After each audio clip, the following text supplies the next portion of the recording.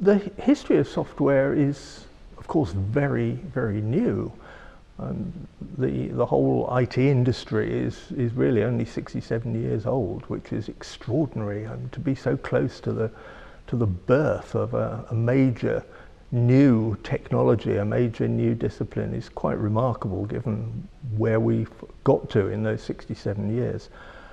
And the progression has been not so much a progression as a stampede, because Moore's law, the rapid expansion in the power of computing and the rapid fall of the cost of computing and storage and communications, has made it feasible for information technology to move into all sorts of areas of life that were never originally envisaged.